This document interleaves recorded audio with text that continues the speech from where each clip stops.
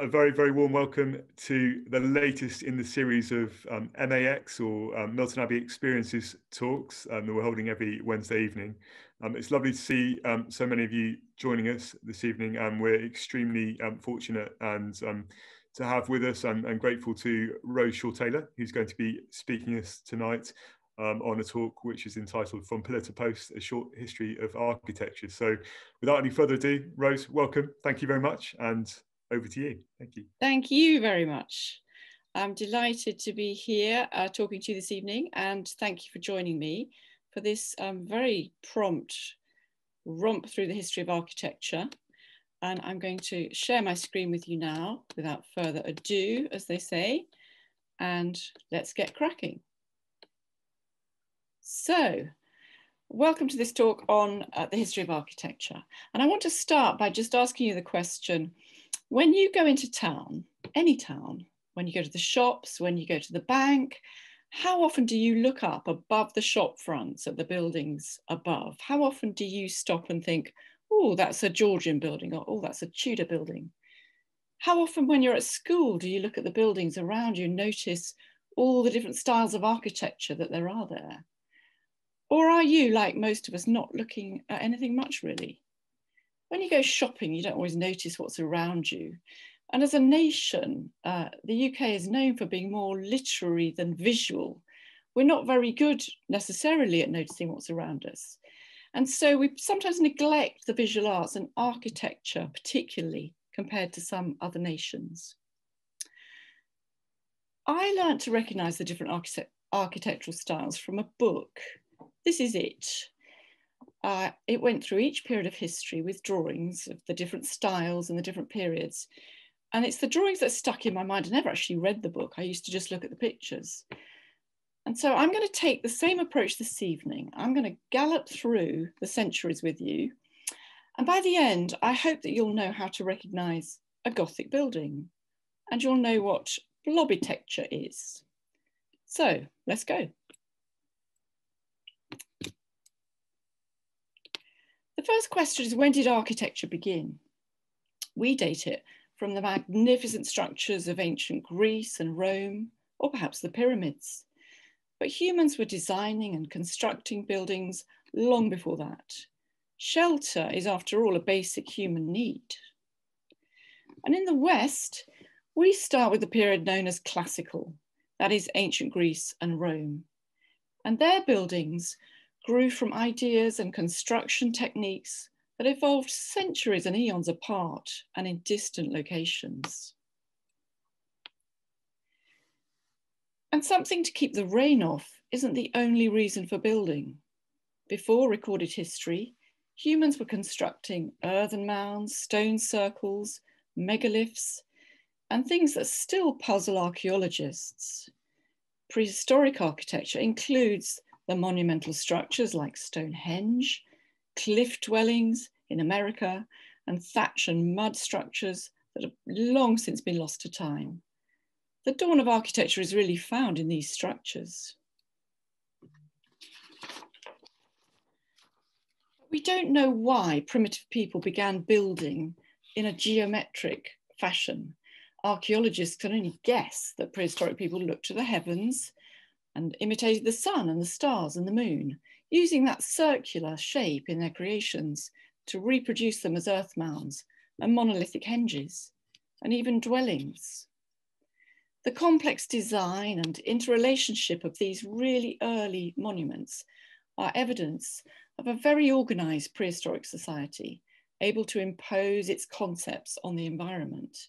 And in fact, it's that ability to change the environment which is the key for a structure to be called architecture rather than just a building. Of all the art forms, architecture is the one that tells you most about the people and the society who made it. Here's I.M. Pei, the architect of the famous Louvre pyramid. And here's what he says: architecture is the very mirror of life. You have only to cast your eyes on buildings to feel the presence of the past, the spirit of a place. They are the reflection of society. So let's keep these words in mind as we go off through history. First stop, classical. Classical architecture. This is the style of buildings in ancient Greece and Rome. And the classical architectural style shapes our approach to building in the Western world, and it still does today. Why they've lasted so long, for thousands of years, is because the Greeks adapted a method of building in wood to stone. They constructed their buildings using a system called post and lintel. And that is not a novel concept. The post and lintel is something we've seen before. It crops up at Stonehenge. From the rise of ancient Greece until the fall of the Roman Empire, great buildings were constructed according to very precise rules. Architects were good at maths. They believed that builders should use the mathematical principles when constructing temples. And as they said, without symmetry and proportion, no temple can have a regular plan. The Greeks invented the orders of architecture, the rules for how a column should look. Here they are, Doric, Ionic, and Corinthian.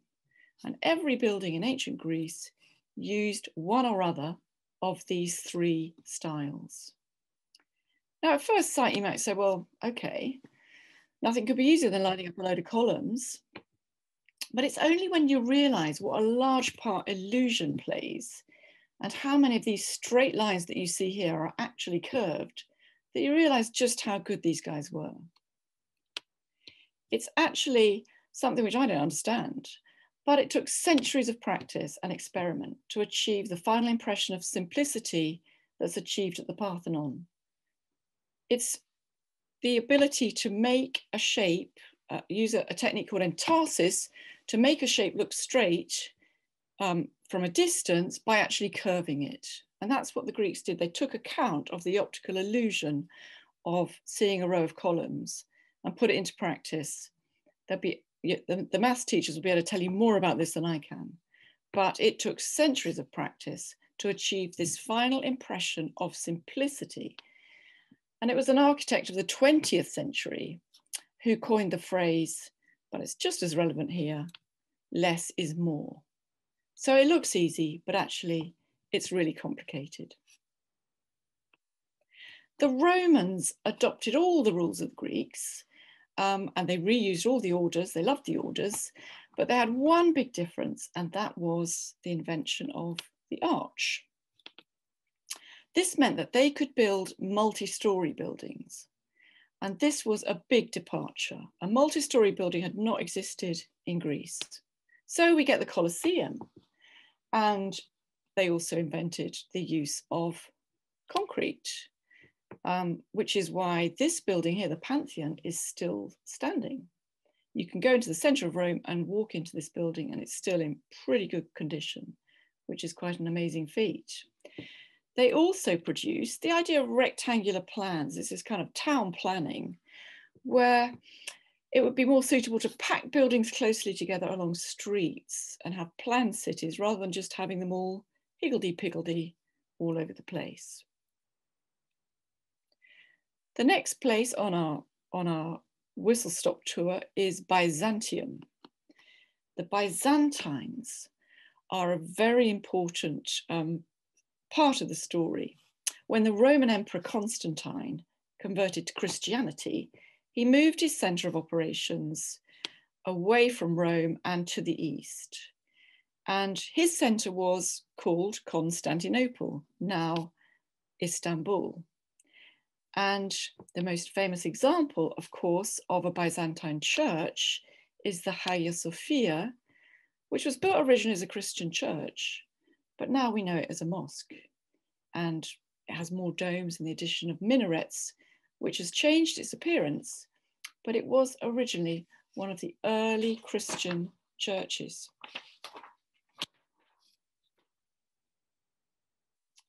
So Constantine, the emperor, is thinking, how can I adapt all the knowledge of Rome to suit Christian churches, Christian worship, and the need to be able to fit a lot of people into the congregation was one thing, and quite elaborate processions was another.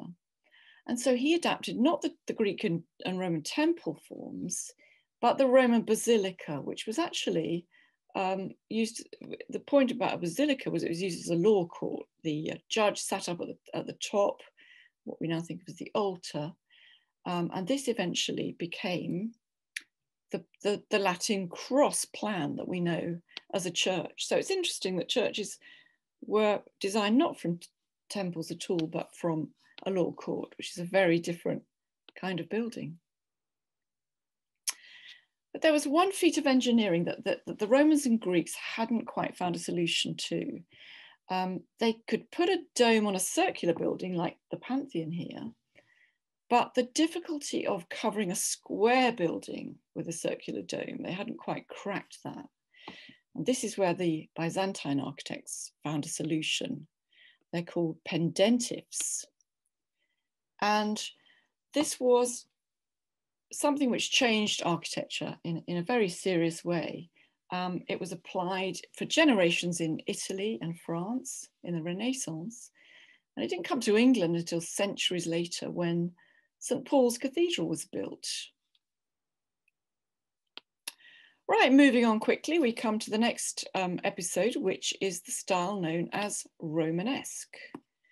Romanesque is the earliest style of what we call medieval architecture. And it's known across Europe as Romanesque, but we call it Norman. And it consists of enormous great pillars, thick walls, and tiny little windows. So it's usually quite dark inside a Romanesque building. But it's an easy one to recognize because the arches are round, like in Roman architecture. You've got perfect round arches there, which is just like you see in ancient Rome, hence Romanesque. And they're not pointed like Gothic. A good example in England is this one, which is, of course, Durham Cathedral, which has a beautiful Romanesque nave. Other bits were changed later on. But this is a photograph I'm showing you now is pretty much pure Romanesque. Next we come to the Gothic. And the Gothic is a huge period of time. It's covered by, we don't even know what to call it, medieval, Gothic, what do we call it? It goes on forever. And there are 3 phases to it. In England, they're called Early English, Decorated, and Perpendicular. Sometime late in the 12th century, somebody figured out a new method of vaulting, that's to say the roof, where the masonry was supported by a series of stone ribs or arches. And that made a huge difference because the thick walls and the massive pillars that we saw in the Romanesque buildings were replaced with this new system. And when used in conjunction with another great innovation, the Gothic arch, suddenly everything changed. So the Gothic arch is pointed and the weight can be more evenly distributed. And I'll leave Mr. Phillips or Mr. Viger to explain exactly how that works. But it meant that with the weight spreading in this way, buildings could go higher, more windows could be added, and buildings could become complete all-out extravaganzas, like our cathedrals and our churches. So by the 14th century, we get elaborate patterns with stone called tracery. We get stained glass coming in, and the pillars and the columns become much more elegant. No big tree trunks anymore. They're all light and elegant. Let's look at Milton Abbey. Here's a good example. Milton Abbey has work from different periods of the Gothic. This is the area called the choir, which you can see coloured here in pink. The choir is earlier than the rest of the Abbey. This is called decorated. And the transept, which is the bit going across as you come into the main door and you look across at right angles, that's the transept. And that style is later and it's called perpendicular. So at Milton Abbey, we get a lovely example of both those styles of Gothic in place. And the Gothic really reaches its peak with this perpendicular phase. It grows out of a passion for height, that the buildings sort of reflect this spiritual yearning towards heaven. And people start to get competitive. You know, each town wants to build the biggest cathedral, and the taller the better. And this is achieved, of course, by the addition of these things called flying buttresses, which you can see here, attached to the building, making it possible to go taller and taller.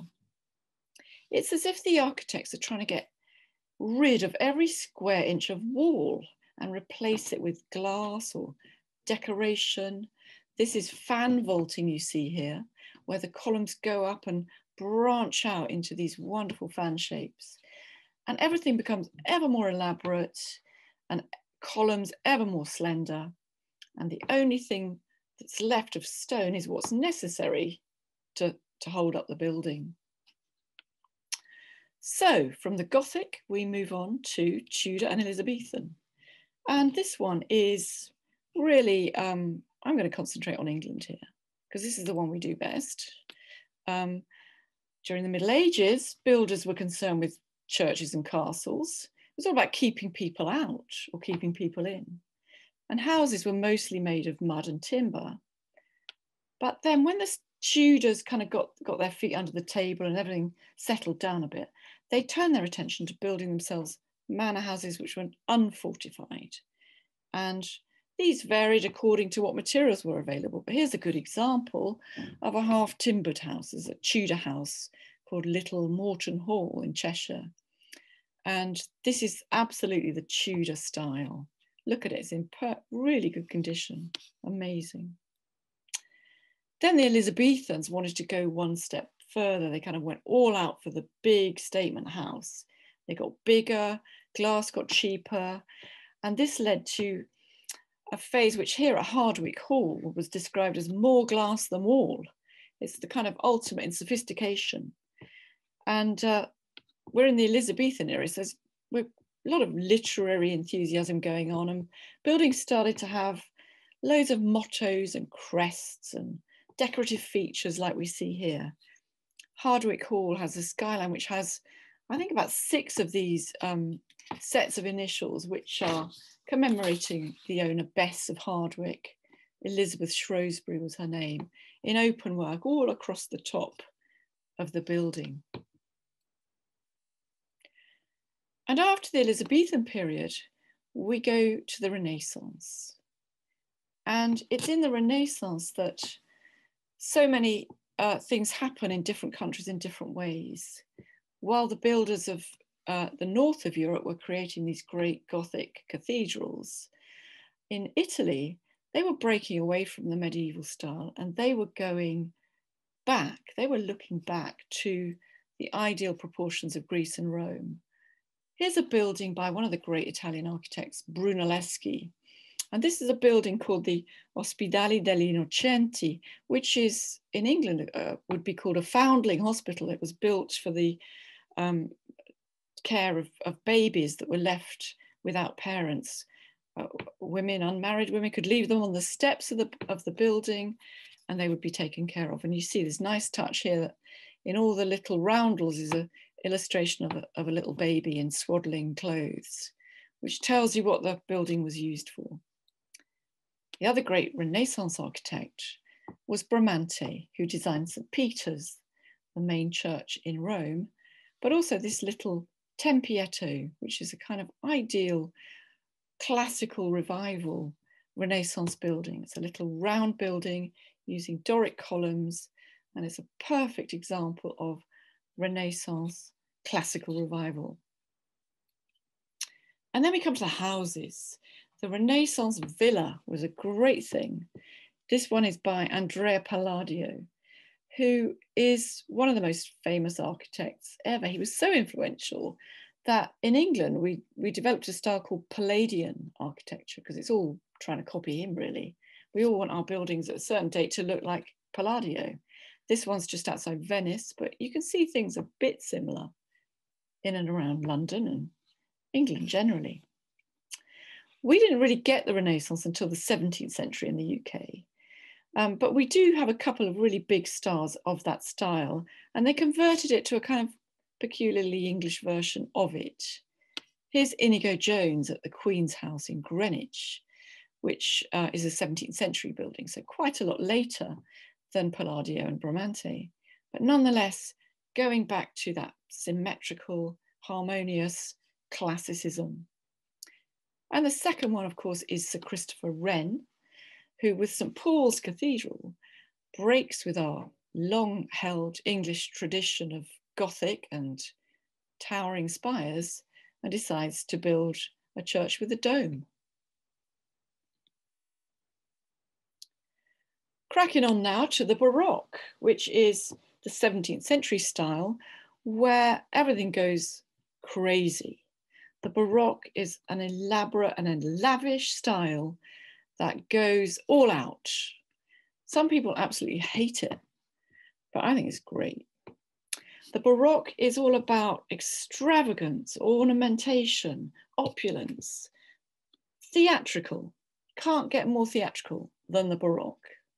And it's associated with the Catholic taste of the Counter-Reformation, but it occurs all over the place. In Italy, we see it in the churches, in the strange helter-skelter spire of this church by Borromini. We even see it going via France to Russia, where they admired so much the Palace of Versailles that they decided to imitate it in St. Petersburg. And the Baroque has a way of using everything going, but in a way that it wasn't intended to be used. So it wants to ratchet up the drama or express movement. Flights of stairs, statues, fountains. Why have a straight column if you can twist it to look like barley sugar? And why not add some bling while you're about it? This is the Baroque taste. And in England, we were a bit suspicious of it. We prefer things to be a bit understated. And so it's a bit less common in the UK, but there are some good examples. Castle Howard in Yorkshire is a fantastic example. Has all the fountains, all the theatre. And Blenheim Palace, where Winston Churchill grew up, is another great Baroque building if you want to go and take a look at one of them. So next we have neoclassical. And from now on, everything is either neo or revival, or it's rejecting what went before, revisiting another style and changing it a bit. It's a bit like, you know, children always reject what their parents like, and then their children reject what their parents like. It's kind of what happens. So neoclassical architecture is turning away from the extravagant, the Baroque, and looking back to something a bit more restrained, a bit more orderly, a bit more harmonious, a bit more symmetrical. And it also reflects the intellectual awakening among the classes, middle and upper classes in Europe, which we call the Enlightenment. This is Lord Burlington's villa at Chiswick in London, which instills all those virtues of sort of sober classicism that he so admired. And we also see it in other countries. French and American revolutions returned to the classical style because it represented equality, democracy. It was emblematic of the civilizations of ancient Greece and Rome. This is Thomas Jefferson's house, Monticello in America, which is a distillation of all the virtues that he so much admired. And a keen interest in the ideas of the classical architects, and then we bolt Palladio on as well, inspired a return to classicism all over Europe and the United States. These buildings were about power, about democracy, about fairness, and you couldn't get much more classical or neoclassical than the White House. And then we also have in England and in Ireland, where it's really well preserved, what we call Georgian architecture, which happens at the same time. And all over our towns, we had these wonderful buildings, thanks to two big innovations, the terrace and the square. So instead of taking up too much room all over the place, we found town planning in the 18th century was building houses going up, not across. And here's an example of one of them now. Public buildings, also classical at this stage. This is Somerset House, built by William Chambers, who I hope you will also know because he built the mansion house at Milton Abbey. So we're galloping through the centuries now, and we're coming to the Gothic revival. This is the 19th century. And although it would be fair to say that the Gothic revival never really died in England, because we always preferred it really to classicism, nonetheless, there was a conscious revival in the late 18th and then the 19th centuries to go medieval. One guy had a really big effect on our thinking at this time as a man called Pugin, who urged architects to stay true to the principles of medieval art. And he believed that Gothic was more kind of true to the Christian faith. I think he means the Protestant faith particularly, but it was kind of appropriate to build in this way. And of course, Victoria and Albert loved this style. They couldn't get enough of it. Balmoral and all these places were built like this. And you can usually tell a neo-Gothic or a Gothic revival building because it kind of goes a bit further than real Gothic. It's kind of adding some more turrets, a few more crenellations. It's kind of a bit of a Disney version of the Gothic. So it's more Gothic than the Gothic. But the greatest example of it we have in the UK is this one. And that is generally agreed to be the best example of the Gothic revival in the world. And it was also a style favoured by other public buildings, for example, railway stations, public schools, universities. You'll see it all over the place, the Gothic revival. So, last port of call is modernism, and this is a big one. This is the big one, okay?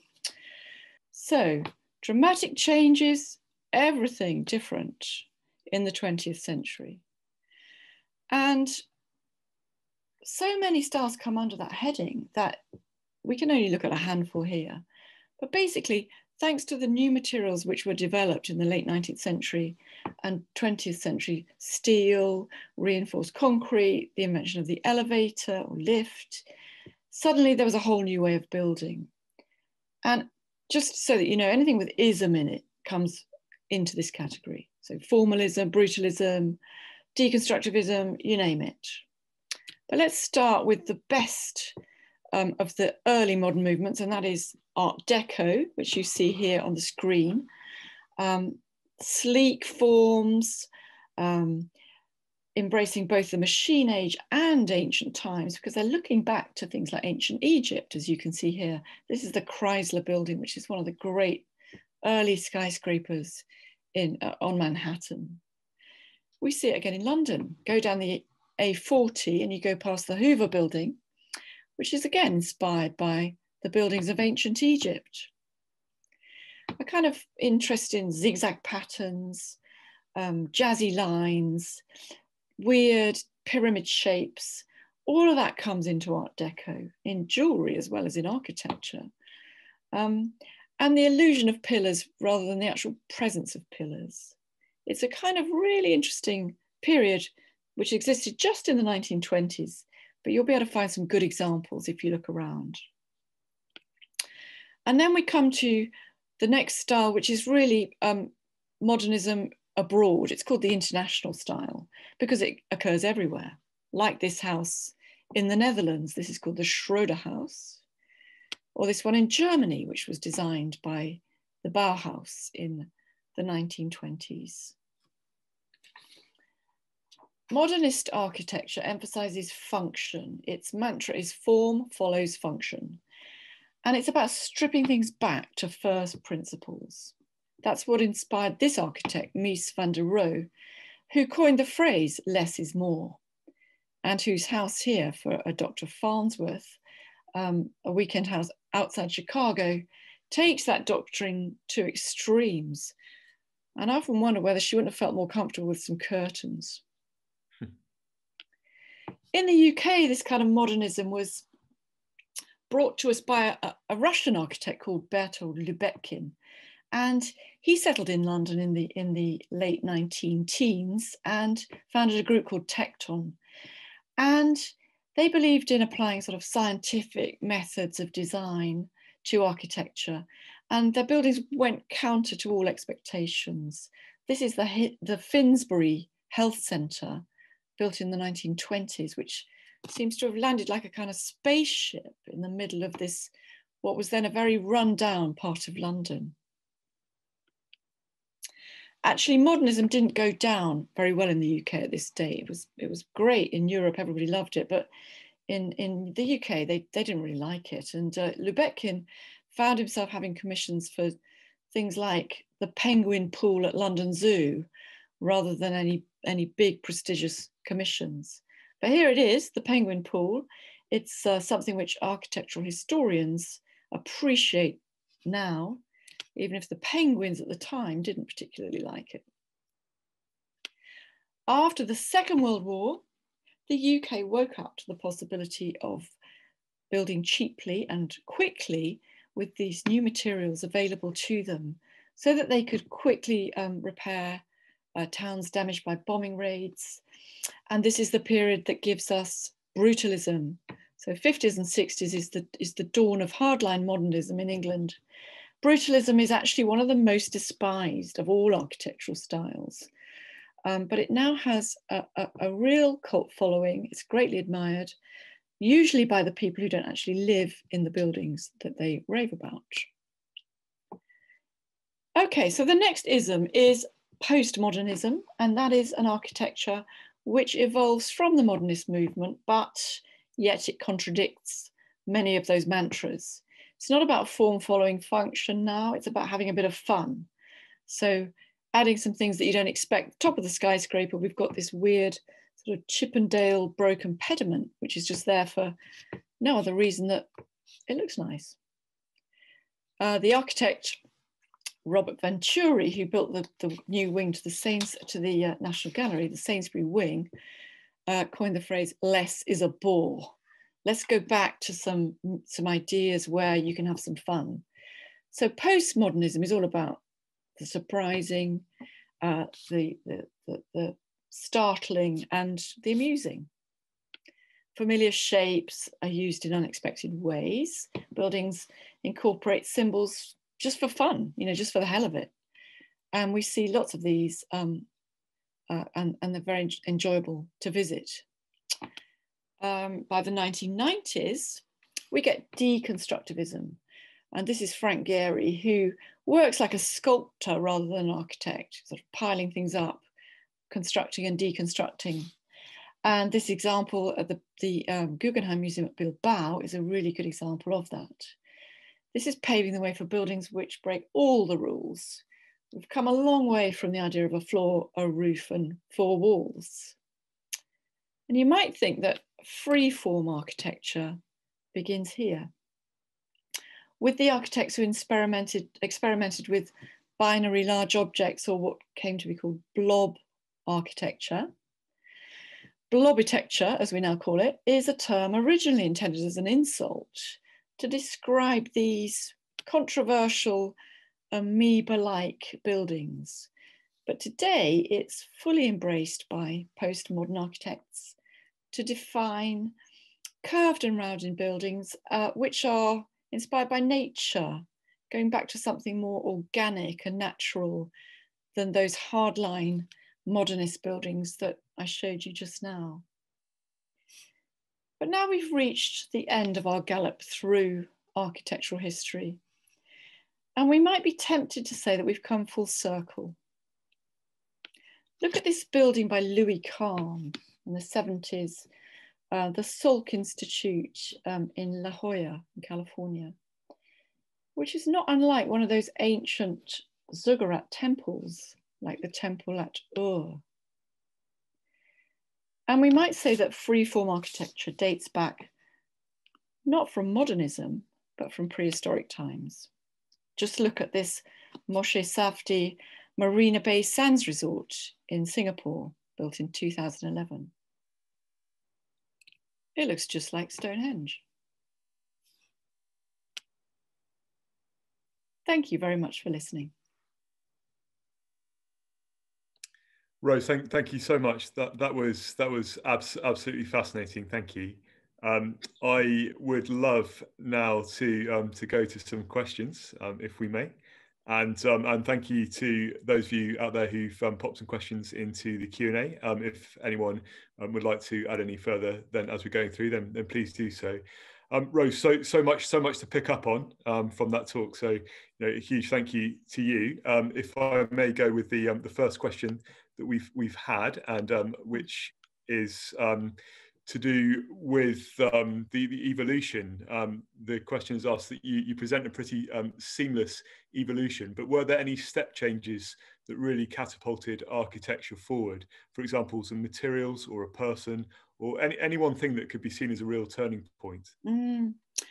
Yeah, that's a good question. And I think that the materials is the big game changer.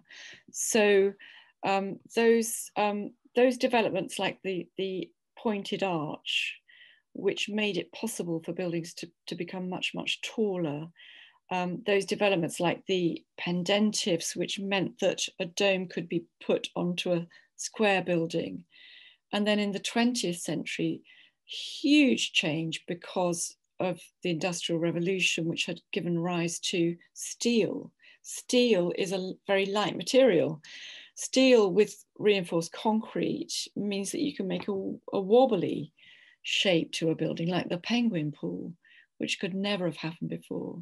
So I think, in a way, the sort of technical innovations, and I'm not a physicist, and so I won't be able to go into the nitty gritty, but those technical innovations, I think, were real game changers. Thank you. Thanks very much. So we'll go to our next question, which is very relevant at the moment. So Rose, when we can travel again, which city would you recommend for seeing a variety of architectural styles? Oh, that's such a good question. I mean, there are so many, even towns in England, where you can see a huge variety of architectural styles. I mean, so many cities are multi-layered. If you're in London, the first picture I showed you on the screen was actually Chester, which, where the shop fronts are everything from Gothic, Tudor to classical. So there are so many towns which do have layers and layers of history.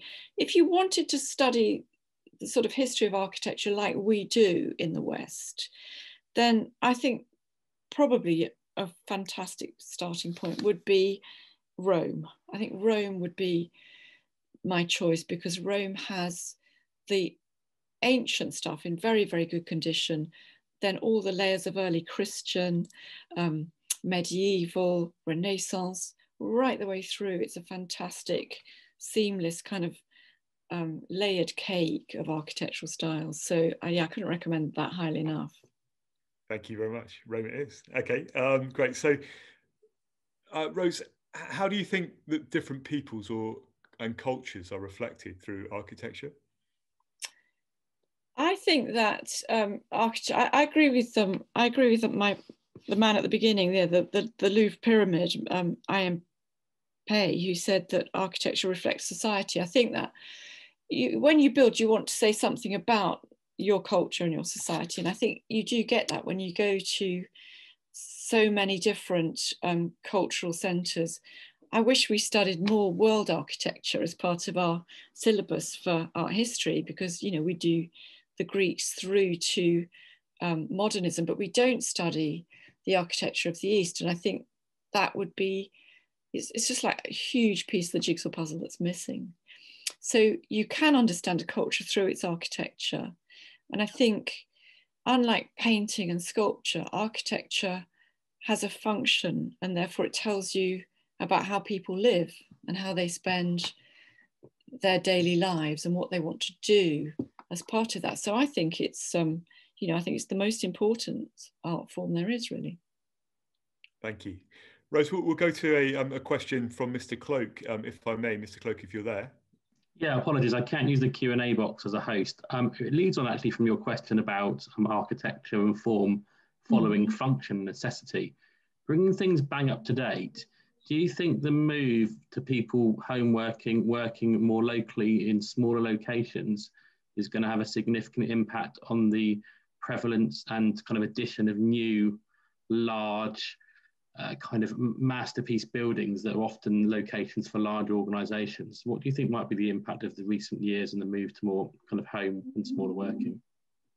Yeah, that's a really interesting thought, isn't it? Because if you think about, I mean, an architect like Richard Rogers, who built the Pompidou Centre in Paris, that was a big icon building. And then he did the Lloyd's building in London was for Lloyd's, you know, it's the big statement of, you know, it was a very forward looking building. It looks very modern. And it was sort of saying, Lloyd's was wanting to say, we are a progressive forward thinking company and look at us, this is what we look like. We're not some fusty old, you know, old fashioned thing.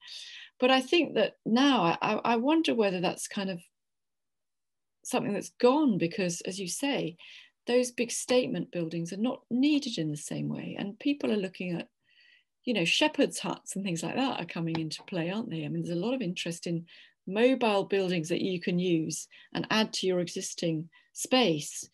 So domestic space is probably going to change quite a lot. I mean, the building I showed you in the Netherlands at the beginning of the modernist section is actually a building that was designed for a woman who wanted to be able to change the interior around. And actually that Schroeder house has kind of partitions that you can pull across and then open them out again, depending on whether you're going to sleep at night or working during the daytime. I think there'll probably be a lot more thought given to that, flexible spaces going forward.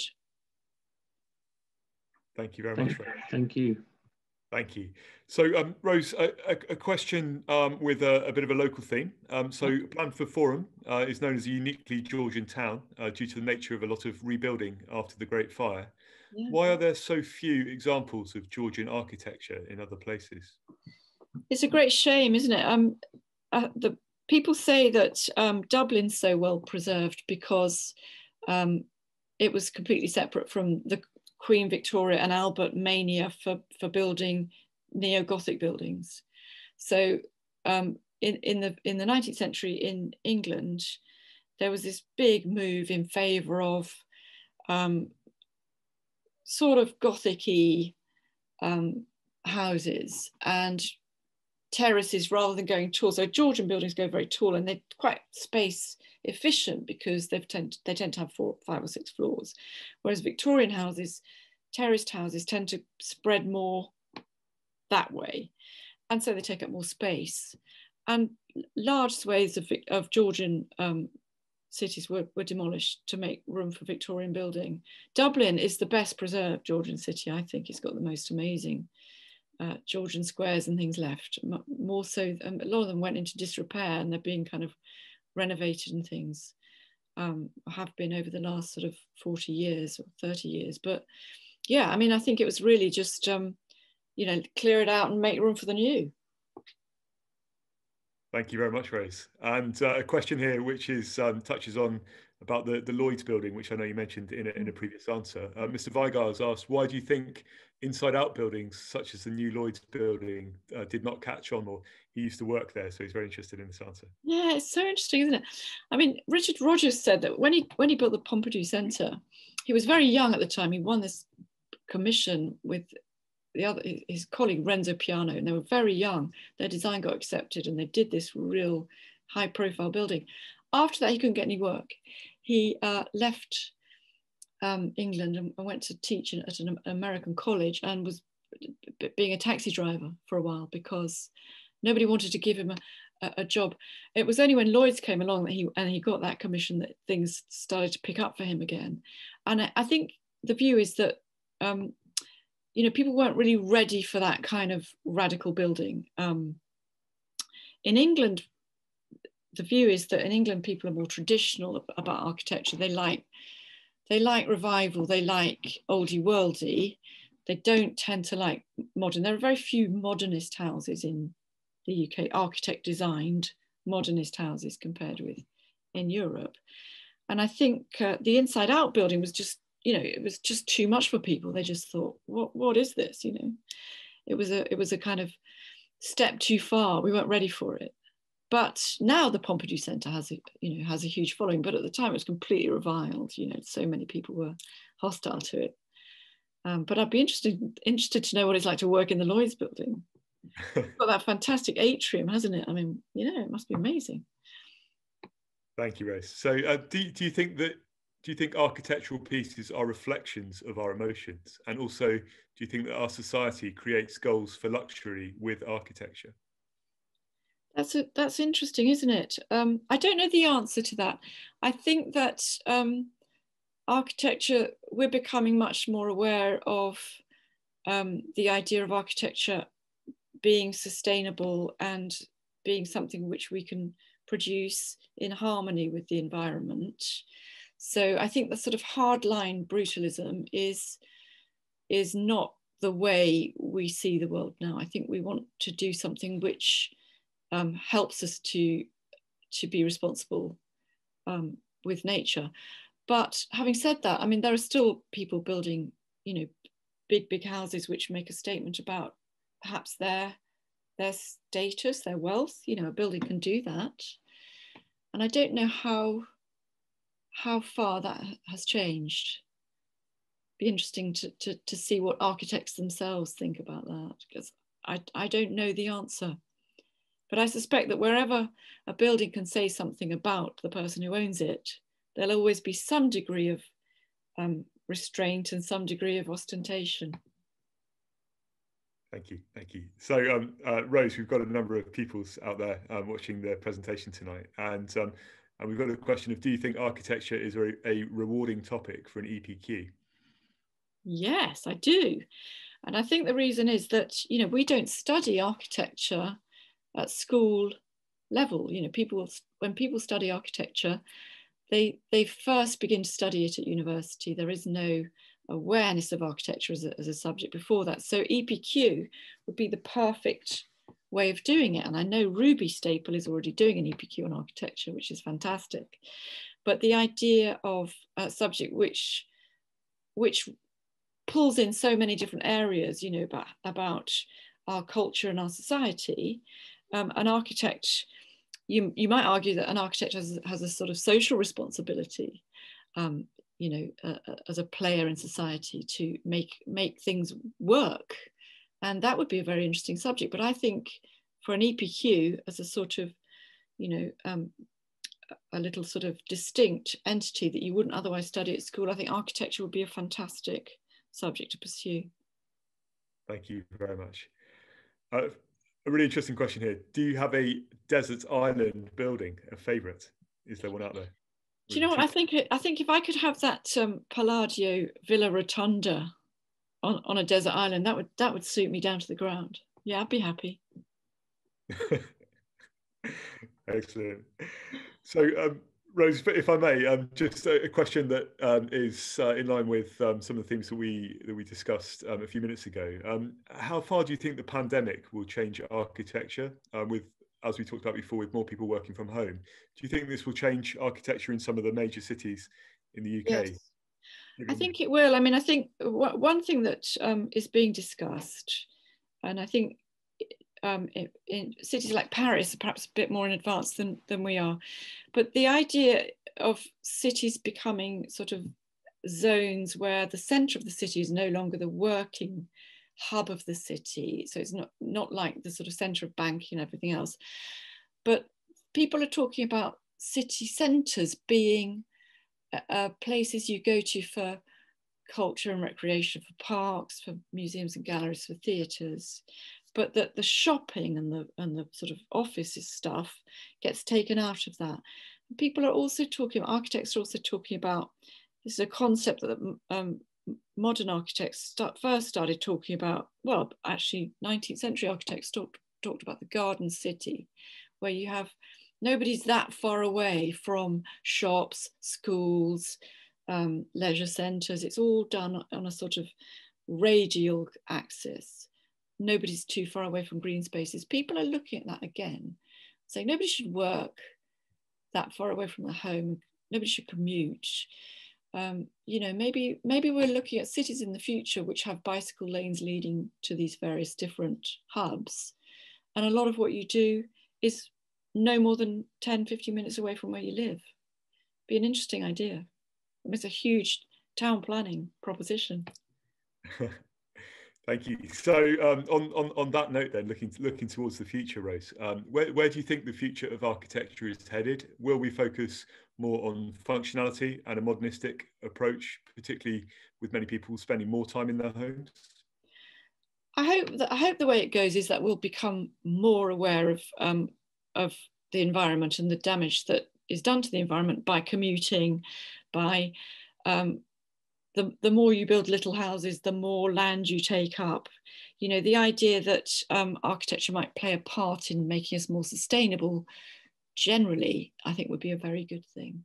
And if it means working more from home, that's great, because, you know, we can all sit at our desks in a small room. We don't have to be in the Lloyd's building. You know, we don't have to be in a glass coated office to be able to function effectively. So I think it is going to change the future of architecture.